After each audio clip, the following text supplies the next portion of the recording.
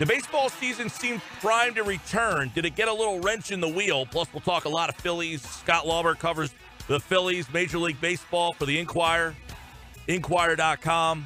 And he joins us now on the Boardwalk Honda Hotline as we take a little closer look. You know, Scott, about a week ago, it felt like it was inevitable. Like, baseball's going to do this. They're not going to let anything get in their way. And I'm not suggesting that they are. But Blake Snell won a Cy Young Award. He's not some schlep rock guy. He's a pretty high-profile pitcher. When he comes out and says, I ain't playing for less money, is that a little wrench in the wheel if there's other players of his ilk and magnitude that follow suit? It could be. It could be. I think there are two potential wrenches, to use your wording there. I think one is the player compensation piece of all of this, and the other is the health and safety part of this.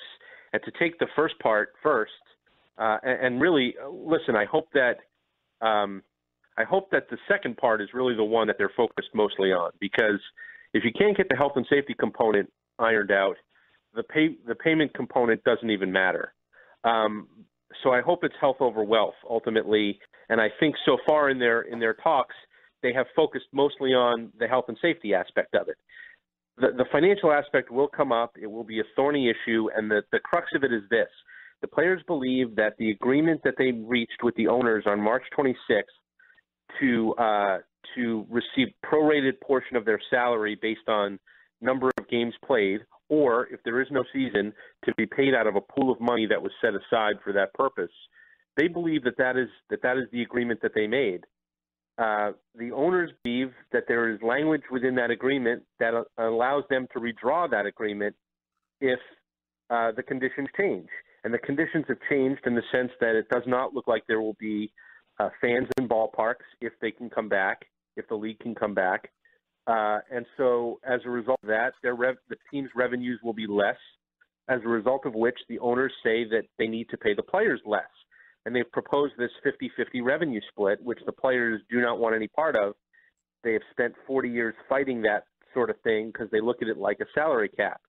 So this is where we're at. And, you know, at the end of the day, you know, I had a player say to me earlier today, they fully realize what this looks like. You know, it looks like millionaires fighting against billionaires, and nobody wants that, or at least nobody wants to be to have that put upon them, or to be reading about that or hearing about that.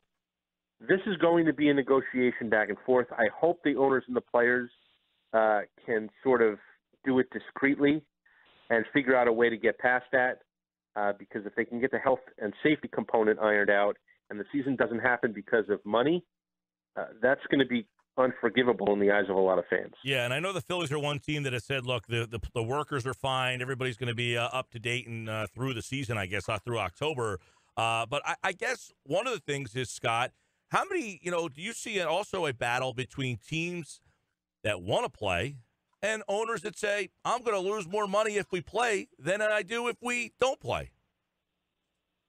Oh, I'm sure there's some of that, but I don't know. The feeling I get is that both sides want to play because there's more money to be made if they play than if they don't play. I mean, if they play, at least they'll have television revenue and television money, and if they can get to a postseason, that's where the real money is at, the big money, in October. And for the players, same thing. I mean, they'll get paid more if they play than if they don't. So from a financial standpoint, you know, yeah, no one's going to make as much money as they made last year, where the industry as a whole had record revenues. I think it was $10.7 billion, according to the Forbes estimate. No one's going to make as much as they made last year, but they'll make more if they play than if they don't play. You know, I think, you know, from what I've heard at least, for as much as players are digging in on the money aspect of this and not wanting to do a revenue sharing agreement and wanting to hold to that March agreement rather than drop a new one and take further pay cuts, as much as that's an issue, I hear more from players about, you know, hey, what's going to be done here to make sure that we're safe, because they're the ones incurring the risk. They're the ones that are going back to work into an environment where their health and their safety might be compromised, and the health and safety of their families. when they come home at night after games and whatnot. So, that's the thing where I think they want a lot of answers. They want to know exactly what's going to be done to minimize the risk. You can't take the risk out completely, but to minimize it to a point where they can play and not have to fear that they're going to contract the virus. It says here, John Heyman tweeted this out, that the MLB's position is that it will lose more money if they play the games without fans and they pay prorated salaries than if they don't play at all. Now, is there actual proof? Could that possibly be the owners and the MLB trying to get the players sucked in? I couldn't tell you because we don't have access to the books. We don't have access to the finances of each and every team. I suppose it's possible. MLB has said that on average, teams derive about 40% of their revenue from gate-related revenue streams, ticket sales, luxury suites, parking, concessions being the big ones. Anything any stream that is related to the gate or fans being in the ballpark. So that still leaves 60% of the pie, and most of that comes from television money. So there's a lot of money there. And, I'm sure that there's going to be posturing back and forth either way. I just, the reality of the situation is if you want baseball back in 2020, it's going to be without fans in the seats. So they either figure out a way to make that work, or we don't have baseball in 2020, and we hope that we can do it in 2021 with fans. And there's no guarantee of that either, at least at the outset. So, these are things they're going to have to work through, and it's all part of the negotiation process. Scott Lauber, the Philadelphia Inquirer, Inquirer.com, is with us. So if we do have baseball, we're going to have a different look. Most likely, we're going to have a shortened season. Is the feel that the games would be at Citizens Bank Park with no fans and, Yankee Stadium and whatever they're calling the Mets place at Citi Field? Are they going to play in their home ballparks? Is that the understanding you have at this point, Scott? My understanding is that's the preference, is to have everyone do that. Now, some of this is not in baseball's hands. Municipalities and states are going to have to reopen and allow for that to happen.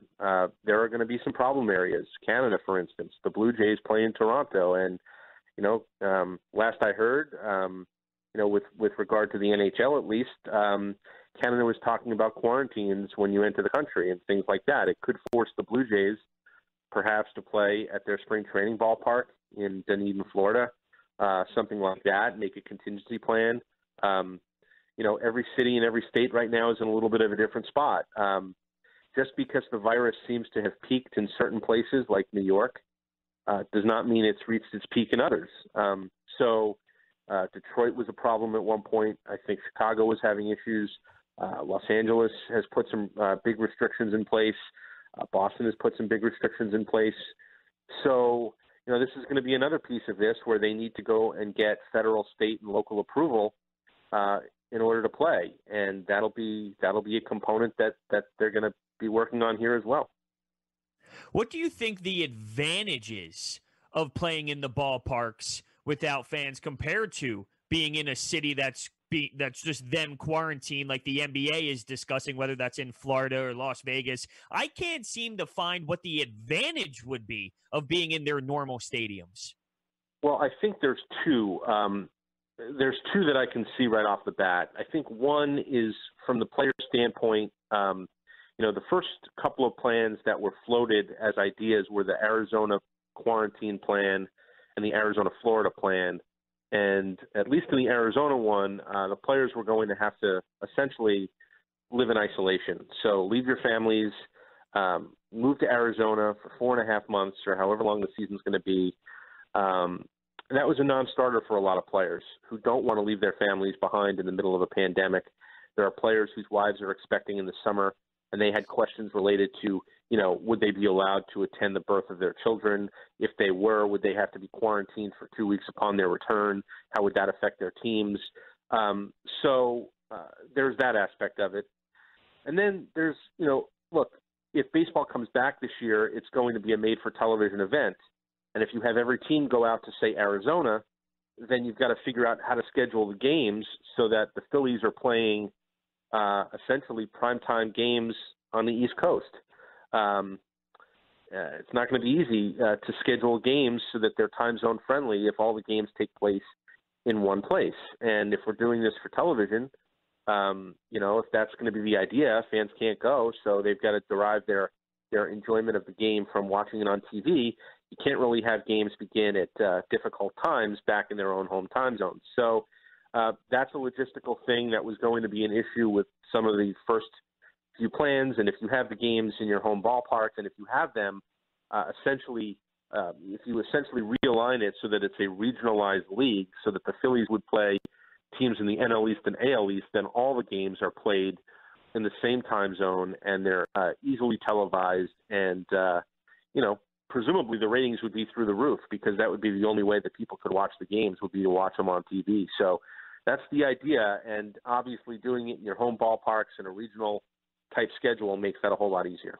Scott Lauber with us here from the Inquirer. While we're talking a little baseball, one plan is for the National League to adopt the DH, and that's going to get in. And I would imagine once it gets in, it's probably not going to leave, which would bring up the question of Alec Bohm. And I wonder, and I saw you write something about this, I also offered that as well, as some options to be the DH. And at first you look at the Phillies and you're thinking, okay, they might have some options. And I'm looking around and I'm like, all right, Jay Bruce.